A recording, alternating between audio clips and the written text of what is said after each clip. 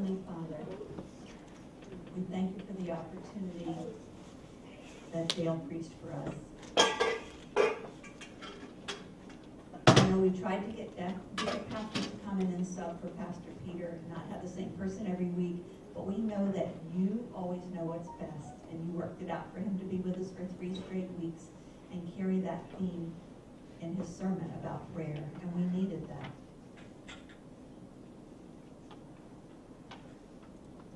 We ask again for you to touch each one of us,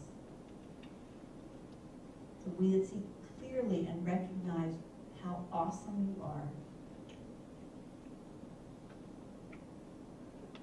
that we will continue in prayer to lift you up, to glorify you, recognize your Holy Spirit, and to rely on you and trust in your power, your plan, and your purpose. We ask that you use each person here. You've already used people here. You pulled us in. People for you, Lord. Again, we ask that you refresh each person. We will continue to pursue you as all that we do. And it's in Jesus' name we pray. Amen. Good morning. And welcome to a normal Sunday here at this wonderful church. And again, some of you know that Peter is away on sabbatical. He'll be gone for a month. And every week we have a different person presenting a message. And there's a list in the back of the room on the wall if you're interested. And today it's part 3 of my 3-part series. Remember, I told you that most everything that I've talked about has been taken from this book, and this is a really good book. I think you would enjoy looking through this if you have the opportunity. So several things I want you to keep in mind while we're discussing this morning. I want you to remember where Paul is when he was writing this, where he was. He was very encouraging, very positive in his writing and in his message to the people in Ephesus. And he wrote this from prison. And I think that most of us, you and I, would say that it would be hard for us to write such a positive message to people while we were in such a bad situation like he was in prison there. And that's what it looked like. Just rock and dirt, cold, damp, wet, all those things. So I want you to keep in the back of your mind that Paul, his focus was not on his current problem, but his focus was on what God wanted. And the first part of the message, which was 2 weeks ago, we talked about a few specific things, and I want to summarize those. First of all, we pray to God the Father, and that's critical. We're not asked to pray to Mother Tree, or whatever. We are praying to God the Father in heaven, and that's the person that we pray to. And we have to recognize that I am a Christian, and I have to recognize that prayer means that I can't do things by myself. I realize that. It means that I must be wholly dependent upon God. So when we understand that, we understand how that works, how prayer works, what the purpose is, then most of the time, Paul emphasizes here that it shows that we are dependent 100% upon God for whatever the situation is. And then also that prayer is spiritual. And that's very important, that spiritual part of our lives. It's the hub. We talked about the hub, if you remember, and that's critical that we understand that prayer is not, oh, church says we need to pray, so I'll just pray this little thing and be done. No, it is the center. It's critical, an important part of our Christian lives. And some people have that spiritual gift of prayer. They are so amazing at that, really deep in prayer, that interaction they have with God. And God doesn't expect us all to be like that. If you don't have that spiritual gift of prayer, it means you don't have it. But God is not saying only a few people must pray. God says that all of us need to pray. So be careful not to make comparisons, because some people, I just look at them and go, oh my gosh, they're so amazing at prayer. You know, in traditional churches, how elaborate it can be, how gracious the Holy Father is, and blah, blah, blah, all those fancy things they say, and we look at them in awe, and they tend to go on and on sometimes, but it can be beautiful. And sometimes it feels like it's not real. That prayer is like too much of a show. But the point of all of this is that every one of you, if you have taken Christ into your heart, he's part of your life, then prayer needs to be the hub, the key. And I shared that with you, that I think prayer is not my top skill. I struggle with it sometimes. And it just means that it's not automatic. It's not an automatic habit of mine. So, I start my prayer, what am I going to say? It's just not a natural thing. And I see God working in my life. But prayer is something I still work on. You have to understand that. I'm not preaching that Dale understands all this. I'm growing just like you are. We're growing together. In the passage that we looked at, that the author used, is Ephesians 1. And Paul is saying, I haven't stopped thinking about you. I pray for you constantly. God the Father, the Lord Jesus Christ, who has given you the spiritual wisdom. Grow in your knowledge of God. And that is so important to understand and realize that Paul, he's in prison and he's praying for himself? No, not at all. He's praying for you, the people in Ephesus at the time. And to me, that's kind of a, what do you call that? A paradigm shift. I know that so many of us pray for ourselves. I need a job. I want to have Christian friends. I want a new car. I want good grades in school. I want. But Paul, he is in prison here. And if I was in prison, I'm telling God, get me out of here. That's what I'd be praying. But not Paul. He doesn't say that. He is praying for the people. And that's part of our prayer life too. I think many of us lack that part. We're not really fully in prayer for others like Paul was here. Meaning that we pray for spiritual wisdom and understanding about him so that we can grow more about him. And these things are emphasized. And I did mention 2 weeks ago, I believe, this part. Knowledge of God. It doesn't mean that you have to go to seminary, you have to study. It's not this kind of knowledge. It's an understanding of the Bible and knowing what's in the Bible. Maybe you don't know. No one knows the entire Bible. There's just so much within it. And there's always new information to be learned. And when you learn information, it is by continually growing in your knowledge of what the Bible says. It doesn't change. It doesn't waver. Parts of it can't be deleted. That's not growing your knowledge of God. Growing your knowledge of God is realizing things. How holy, how magnificent God truly is. And you get it from the Bible. Through sermons, through Bible study, through talking with other Christians and friends. That's how you learn more about God.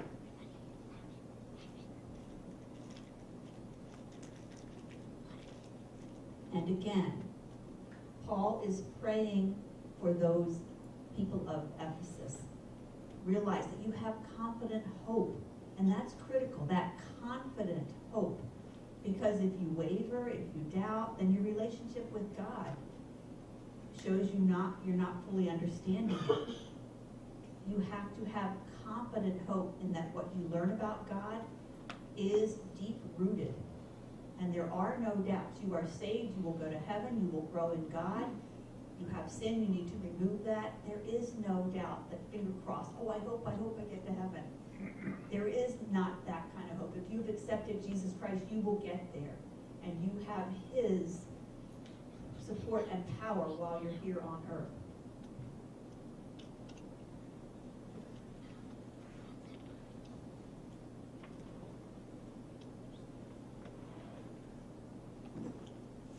The next one. And learn about his power. Our God is very powerful. He raised Christ from the dead. And Jesus is now sitting on the right hand of the Father. He controls the kingdom. He controls the world here and our future in heaven. So you and I have a very powerful God. And we have access to him through Jesus Christ. He raised Jesus from the dead. Jesus is seated at the right hand.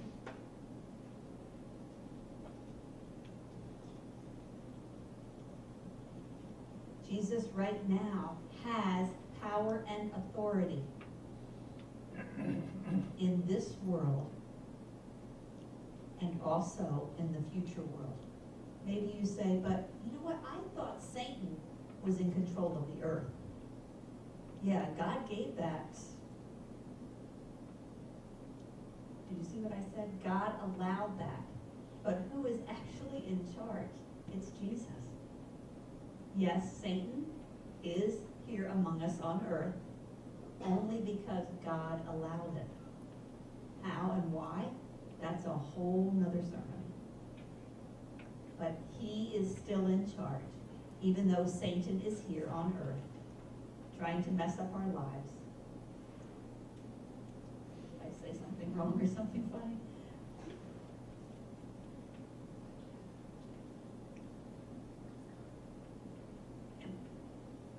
I think maybe go to the next one. The next one. That's what I was looking for. This was last week's summary, the 5 parts. Paul taught us about prayer. He said there are 5 things. You need to stay focused. That means that we need to be focused to learn and to see about God, see who he is. And during our prayer time, we need to reflect what we know. Doesn't mean we have all the right answers. That's part of growing. Maybe one person didn't realize that God is all-knowing. They didn't know that. And they say, thank you, God, for giving us Jesus Christ. And then another person in their prayer might say, thank you, God, for being so all-knowing. From the past to the present to the future, he knows everything. So through our prayers, we take different things from each other. And then pray for hope. Prayer that people around you are influencing. Understand that hope in God is a permanent thing, strength, and it's reliable. It's not the kind of cross your finger hope. It's that confident hope. When people ask me, are you sure you're going to go to heaven? I say, yeah. There is no doubt. There is no doubt. But I heard this or I heard that, and I know some churches think that you can miss heaven because you don't do all these specific things. And other people say, well, the Bible says I can't, I have this problem, and yada yada. Those are the ones who messed up, not me.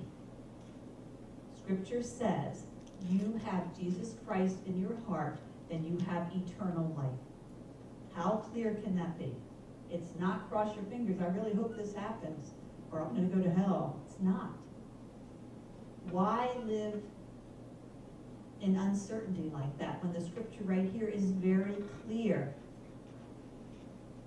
But we have to do our part. That's the problem. Some people take Jesus into their heart and think, oh, I'm going to heaven, it's all good, and they sit back and do nothing. They don't grow in knowledge, and that is the problem. You're not growing in the Lord. You're not wanting to change your life. You're not wanting to be with other Christians. You're not wanting to change your lifestyle. if you don't make any changes and don't try to pursue Jesus Christ, then did you actually take him into your heart? I mean, that doesn't make sense. Because if you really have accepted him into your heart, then you should want to change. Some people just take him into their heart and immediately they're like a changed person. And people say, who are you? You're so different. And some people take Jesus Christ into their heart and they seem just the same. But in their minds, they may be learning. It's okay. That's okay. We all have different journeys. But Scripture is very clear. Help me remember where it is. Arnie, where is that verse that says,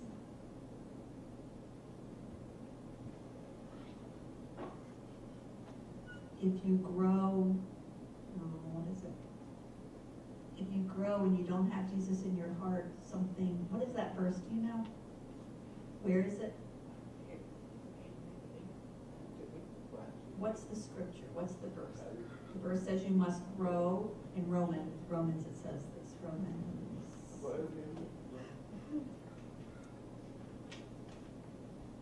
I thought maybe he would know because he actually quoted it to me before. But in Scripture it says that if I am not growing, then I'm not really listening. You can't accept Christ and then have no change within your life. It's impossible. If Jesus Christ is in your heart, you will want to change to follow him. I got off point there, but I apologize. Pray for riches. So when you accept Christ, you change your life for him, meaning that you are becoming adopted by him. So everything that he has, he is giving to you. You inherit it. But Scripture also says that when you make that connection with God, you become his sons and daughters. So really it works for both ways. You're getting God and God's getting me. He wants us to become his children. He really wants that. And we receive the blessings when we become his. So when we pray, that should be our focus, that other people realize that they need to know him. And how they can learn is through you and me, through our example.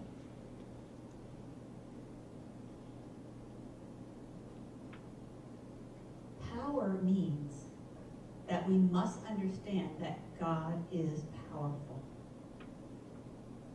Now the problem is we pray and we expect to see an immediate answer. The problems, the stress, all those things just go away just like that. And that's not the truth that we see in Scripture. He guarantees that we will have suffering throughout our life. He guarantees that. But he also guarantees that we will have blessings too. We are human nature. We have human nature, and we kind of focus on the problems. God didn't solve my problem. I mean, God isn't powerful. He can't fix this. That is not what the Bible says. It says you accept him, you change your life. It never said your life would be easy and smooth. It never said that.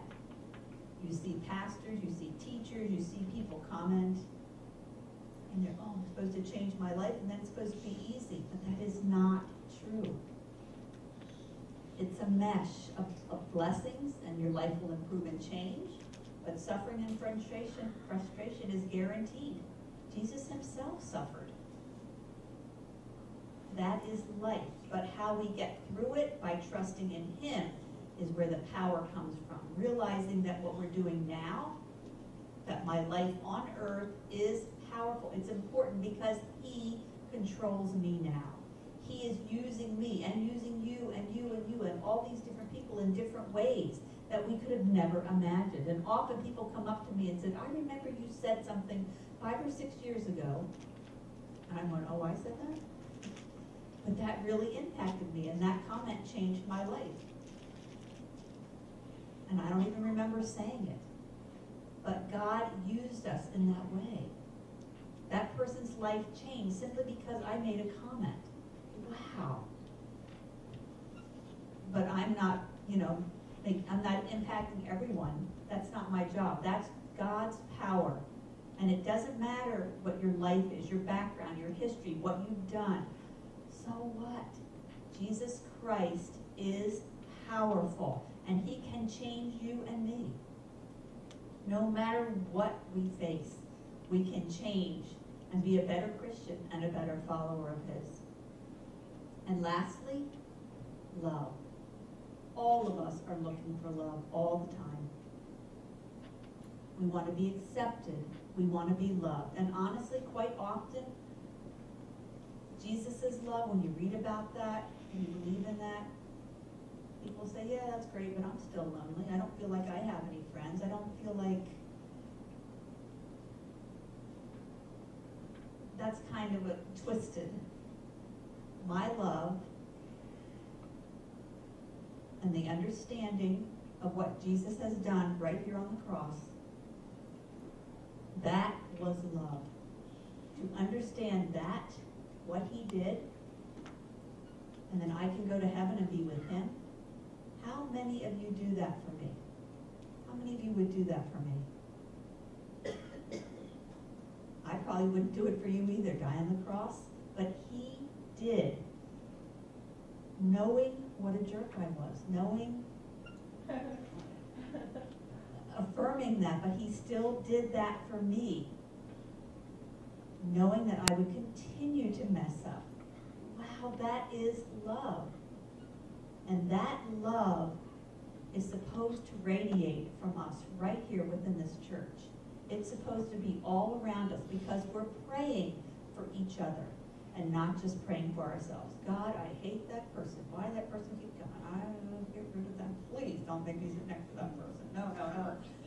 Is that love?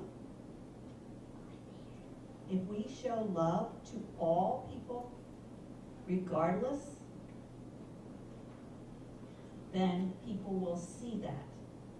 And this will be considered a loving church. And that love comes from God.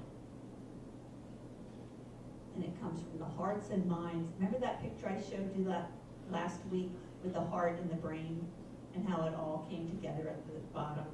So if you grow in knowledge of God, through Bible studies, sermons, learning yourself, whatever, you grow in your knowledge, that your heart will come to realize people will contact you, people will visit, and then you realize they're Christians too, and all of that will come together and make a strong-rooted system of Christians.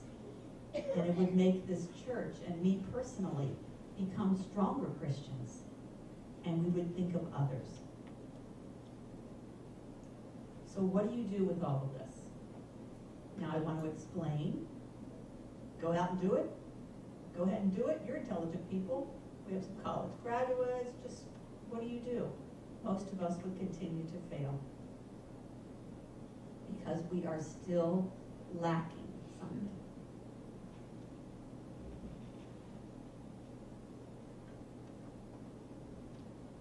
What is missing? We have it. We actually have it. But we don't use the Holy Spirit. The Holy Spirit's job is to teach, to educate, to train, to convict, to reach out to each one of us. That's the job of the Holy Spirit. So you and I, through prayer, through relationships, through understanding what God is hearing, we need to listen to the Holy Spirit. The Holy Spirit wants us to grow, but quite often we just push it to the side. We ignore it.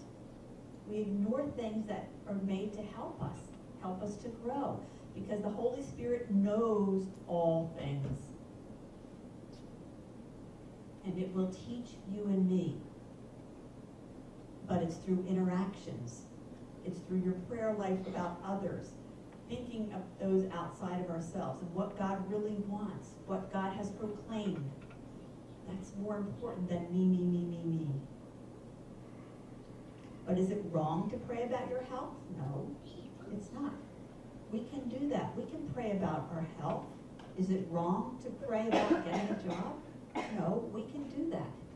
But if I'm sitting back there for 1 year and I'm putting this down on a prayer list and a prayer request, 99% of the time it's I'm sick, I have a doctor's appointment, or I need a job. That's it. 1% sometimes, oh, I need prayer for other people who don't know Christ. That does pop up occasionally, but it's rare. Never once do you say, pray for me, bugs infest, put me in jail. Never once did Paul say, pray for me, I'm in a bug-infested jail, I need a lawyer, why did God put me in here? I'm so confused with this whole situation, it's a waste of my time, this preaching about him. I should just go back to killing Christians like I did before. Not once did he do that. He said, you people in Ephesus, wake up. What are you doing? Wake up. You don't realize the power of God. You're not focused on growing in him. You're not focused on your prayer life for others. You're not focused on his wisdom, his kingdom, what he can do for your life. You're just focused on yourselves. Well, I'm better than him. Oh, these little cliques form. That is not why we have different churches. So we can say, oh, I'm in a better church than that, and one in that city. We are here to love each other. So this morning, to continue with the theme, this crazy morning, I want you to do something different. You know, to go back to the previous slide.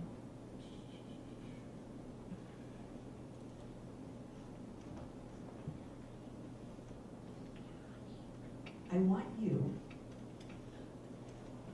make yourself comfortable. You can move the chairs around, whatever works. The idea would be to have a big circle, but it would take too long to do that. But I want all of us, as part of the Deaf Fellowship, as part of this church, to just throw out different prayers related to this. If you don't understand what he's asked you to do, that's fine. We're going to be learning from each other in this process.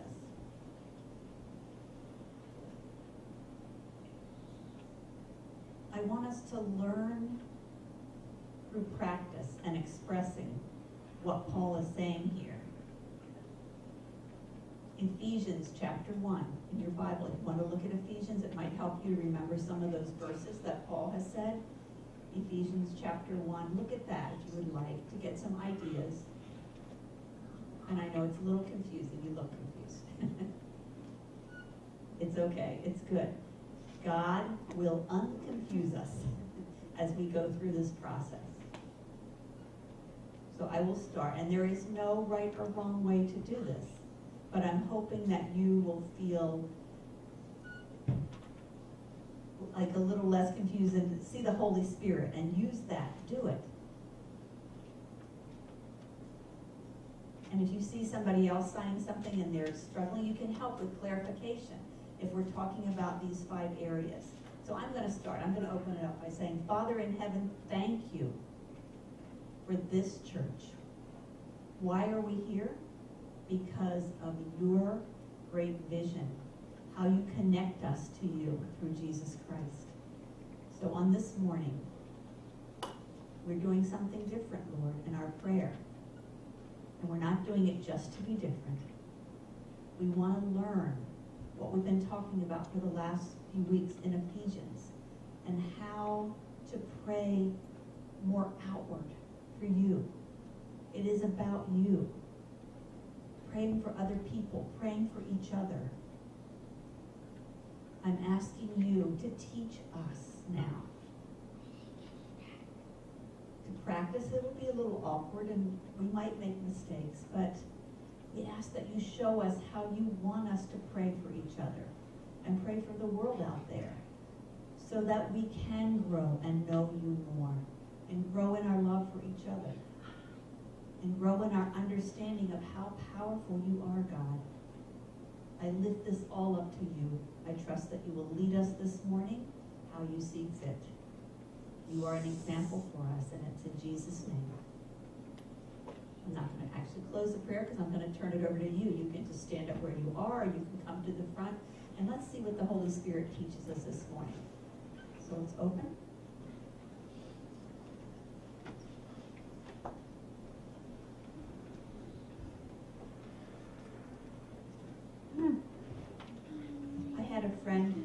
was with for 1 week last week, and I was taken aback when she was talking about, I haven't seen this friend from a long time, it was a college friend.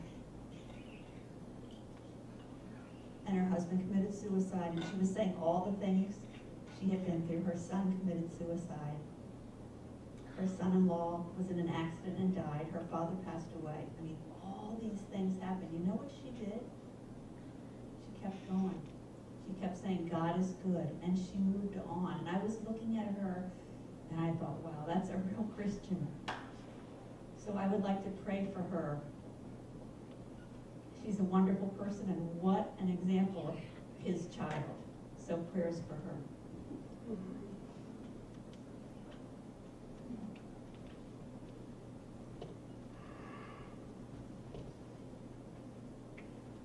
That's an example. Just watching that, I don't know who that person was, but it helps us to see how that testimony, how that helps you and me. Anyone want to comment on how that helps us? Come on up.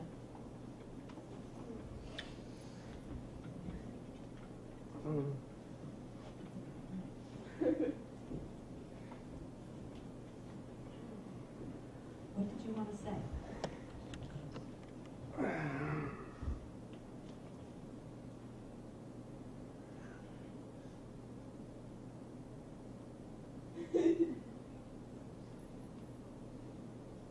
Jesus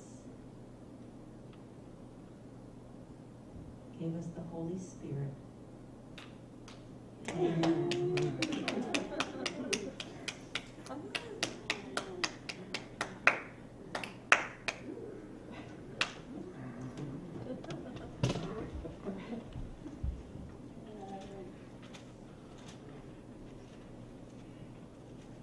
And why did you like that? Because he's cute, he's innocent, because God loves children, and the innocence is there, it's so pure. So why don't we do that?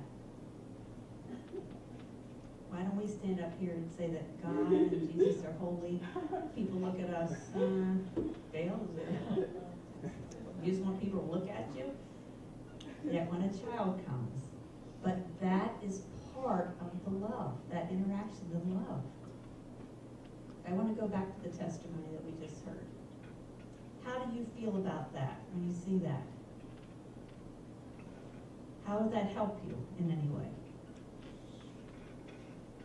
Now, I mean, some of you were like, wow. Why would you say wow to that? Because it's beautiful? Because not many people in that situation, all those things happen to them. They would maybe blame God. It's the opposite of what we would expect a person to do, right? And many times Christians that face those kind of situations, all those things that happen, they tend to feel like, I'm wasting my time pursuing God. Look what's happening to me. But again, that is because the person doesn't understand that God did not say life would be this beautiful blossoming flower. That's not what he said. It would just be beautiful all the time. You will have problems too. Bugs can infest. Lots of things can happen, but we continue to grow again and again, just like Jesus. So that testimony, we can survive. It's telling us through Jesus Christ. Did you want to say something else, Jackie, related to that? If her husband or her son had continued to live, then things still could have been messed up. But God didn't want them to suffer. They were suffering. And that's difficult to understand too. But God is in control. Why did this happen to them? We are questioning that because we don't understand it. But he is still in control. And that's what the last part of that says. The fourth one. God is still powerful. Even though people do things that just destroy our hearts, Anyone else want to share something?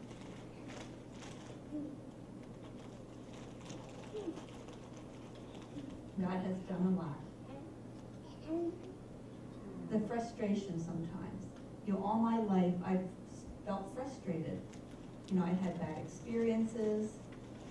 I've had wonderful times too. There's been deaths, just so many things, a lot of suffering, but still, you keep going no matter what. And God has been with me the whole way. God is always there for us. Ivy. God is good. 10 years ago, my grandmother, who was a Christian, always talked to me and told me how important church was. And I thought about that, and later on, after she passed away, then later Arnie said to me, why don't you come to church? And so I decided to come to church. And I agree, yes, God is good.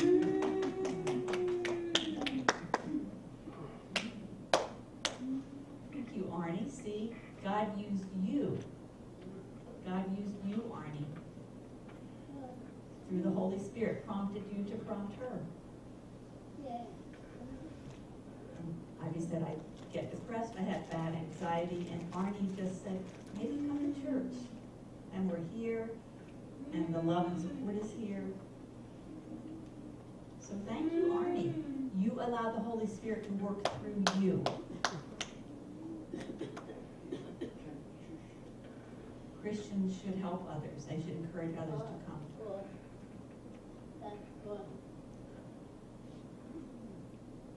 I sat down before with Peter, right? Are you saved, or you just talked about it? You're still talking about it. Well, good, good. We just schedule more time. Yeah, Peter will be back, and then you can work that out. But God went through Arnie. Really, if we go back to the grandmother gave you that thought, and then God used Arnie and the Holy Spirit. The Holy Spirit connects all of us. Through the Holy Spirit, we come to know what you need, what you need, what you need. All those connections happen. And now she's here and wants to consider being saved and wants that life change. So thank you for sharing that. There's someone over here. Yeah, how God used the grandmother to start that originally and then worked in that way. Yes, Bob. I'm just curious. If you spread that love out, then more people would be open later to God. Is that what you're saying? They should be, yeah. How people perceive us, how they know God, is through our love.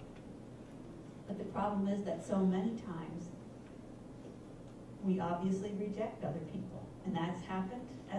Christians have done that. We all make many mistakes. But even non-Christians do that too. It's not just us. But it's really important that we are careful on how we shun other people, push them away. Because Jesus did say, if you're against God, then you're out. That's it. You're insulting the Pharaohs. But Jesus said that prostitute, people back away from that. No. Pursue her. Walk with her. People were like, no, you can't. I don't want to associate with a prostitute. You and I would do the same thing, probably. If there was a line of prostitutes, drag queens, or whatever, they all came in, people would go, okay, what's Dale going to do now when these people are here? This church is for perfect people? No, it's not. This church, people who want to come and seek God, that's what it's here for. And how? By our expanding or having empty seats. People sit in those empty seats and everybody's just looking at them. Oh, see them sitting over there? Wow, what are they doing here? Is that love? No, it's not. Sit down beside them. Talk to them. Well, what's your name? And they have that exchange. that is how God loves us. It's awesome. At the same time, God does have rules, like a guidebook. It's not like I can continue to do these things and be involved in sin and then say it's okay. The Scripture is our guidebook, and we have to understand what Scripture says, that we need to love all people, and we as Christians also need to pursue Scripture. It doesn't bend to help my preferred way of doing something. Okay, any others want to share? For each of us here at this church, we need to continue to grow. We need to continue to go in Jesus Christ. No matter what we're going through, we come to church, or especially for me, like the small group, my Bible study group, when we get together. My desire is to see everyone within this church get involved in some kind of Bible study group or a Sunday school class, just a small group to get involved with and really grow so much with those connections with God through those small groups. And I think that's key. And from there, then we can go out and show the world His love. We can do that. And I just think so many people are lonely. So this small Bible study group or a Sunday school class can really support and help us make those connections with each other, which makes us more connected to God and to others in the community by showing His love. And I know, and I'm sure, Peter's prayer is also that we would continue to grow in Christ. I'm guaranteed that's always part of Peter's prayer. But he can't make it happen. We have to take it upon ourselves. Like Paul said, we have to realize that I am here because God is in control, because God is loving, because God is powerful, because God wants me to know Him. He really wants me to feel confident in that hope that whatever happens to me, I have a place in heaven. I am His child. So I'm not going to minimize Him. I have access to Him no matter what I'm going through, whether it be with work, with family, something at home, whatever. Yes, I have pain. Yes, I get frustrated. I have a group that supports me, and I can talk to them about it. Some of them are very supportive of me. And sometimes I feel like, oh, you need to stop, because they throw things at me because they're learning a lot. And I'm thinking, what about yourself? What about you? Then you have to think about it.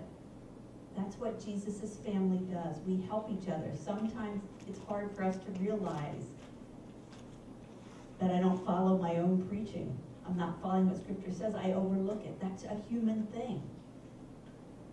But Christians can understand each other in that way. The message to pray for the Holy Spirit to really come upon us fresh, fall upon us fresh. And I think that so many of us, have attended church for many years. Some grew up within the church. They've attended their entire lives. And sometimes we just allow things to become routine and rote. Or sometimes we serve for a long time and things just become old. Just ask for the Holy Spirit to really refresh anew in each of us that new way of touching our heart, that new desire to serve Him, to pursue Him. Right? And sometimes people say, my spiritual gift, I don't know what it is. I don't know what I'm doing. One person did say to me, I'm a teacher, but I can't really teach. So I said to that person, your spiritual gift for teaching, it doesn't mean that you have to stand up here and have a bunch of people looking at you. That is one kind of teaching, that's true. But it also can mean exactly what Arnie did. He taught one person. He taught Ivy that she needed to come to church. He knew the Scripture and he taught her. He had that contact, teaching her some part of that. It's not standing in front and having lots of people watch you necessarily, but he taught her that part of Scripture was important in his way. And that is God. He can use each one of you in different ways. And it can work out. But we have to take a step out. Some people are visual like me. They stand up in front. I'm fine with that. But some of you would just be petrified to do this. And that's fine. But that doesn't mean you can't do anything for God. You just shared all of this. And the one good point they made was that quite often as we get older, my time is coming to an end. I've worked many years, so I'm just going to back out and let the youth or the younger people take over. And they ask, what are you doing now? Well, what do you think Paul did in jail? Did he just sit and do nothing? No. He wrote letters encouraging people. He prayed for other people, other Christians. And that's what we can do. If you have reached a point in your life where you think you can't do, you can't serve like you used to anymore, there are still countless things that you can do. My mother, I'm so blessed my mother has this church in Ohio. Before that church contacted her, she would stay home a lot. She would go out, not too often. She would always say she was tired. Now, she doesn't miss church on Sundays and Wednesdays. And I'm thinking, she's a lot of trouble for her. She has trouble getting around. She has pain. She's in a wheelchair. She has sleep slots. She takes a lot of medication for pain. But church, oh my word, she's up and ready. And her influence on that church is amazing. She's 85 years old. But her radiance, her love for those people, she loved Jesus. And right now, I used to look at her and just roll my eyes like many of you kids do, at things your parents do. But my mother will just sit there and she says, "Oh my Lord Jesus," and I'd be going, "Oh my gosh." In restaurants, talking in the car, she breaks out in song, and her voice, I'm signing, and people don't know my mother is deaf, hard of hearing, but I just go, oh my word. And now I look forward to this. Mother doesn't know that, but I look forward to this. And I videotape her, because she's going to be gone someday, and I am going to miss that. Because she just shows her love for Jesus Christ. And it's so spontaneous. Whether she's in a church circle, they call her church mom. She's the oldest person in that church. And they just are amazed that she can come. Someone, you have pain, come to church. You're no different. I'm going to stop this for a minute, sorry. But anyway, the point is, God has something for you. Something that you can outwardly show. Think outwardly. Your own family, your own friends. Maybe there was somebody that came. You don't know if they've accepted Christ. That has been going around and all that keeps going. Pray. Help that person to know Jesus. Right now, maybe they just don't understand fully. Help that person to grow. Pray for that. Pray that they recognize that God is in control of all things. Not working, you think, help them to see who God is, that God can help them. But pray outwardly for people instead of just gossiping and criticizing people. And I know we're all guilty of it. I am as well.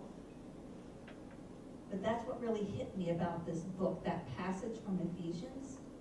Paul was in prison, and he was more concerned about others and their spiritual life than his own physical comfort. So we, in Deaf Fellowship, we need to make this place and shake it up. Some of you, I think I've said this before, it's a rerun statement, but I'm not a strong prayer warrior. I am not.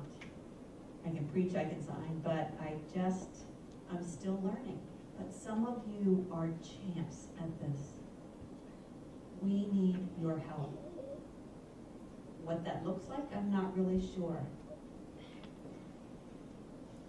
Pray for us as a church to grow, but also we need someone to show us how to do it, what we are going to be doing. Get together, pray, not just Bible studies, but pray for the future of the church. We need something. I'm asking God, I'm praying that God will touch each person here who has this strong spiritual gift. Help this church to shake things up, to refresh us and realize how powerful prayer can be. And I know prayer is powerful, but I'm just not great at it, whatever great at it means. So we need you. Please listen to your heart, all of us. Watch out. Keep your eyes open, because the Holy Spirit will be nudging each of us. And Peter will be coming back in September, and he doesn't need to see the same church. Yeah, take it up. And then I have to train Peter. But anyway, Father, we just thank you for those who shared. Father, thank you for this church family. We thank you for your love, for your power putting each person here, having them come together. And I thank you for leading me here. Now it's been 12 years. I think it was 12 years ago. We've been through a lot, but I have grown to know more about you through this church. And I pray that others will also grow and know more and recognize that you are an awesome God. And you have given us life through Jesus Christ, as we are all sinners. And we pray and lift up each person here because you pay attention to our prayers. And you want, as Paul wrote in Ephesians, you want that for us too. So help us to open our hearts and our mind and let those roots grow through the Holy Spirit. And it's in Jesus' precious name we pray. Amen. Amen. Father, we thank you for this glorious day. You came to earth, you saved us, you changed us. You taught us and showed us how to live when you were living on earth, and still you're alive today.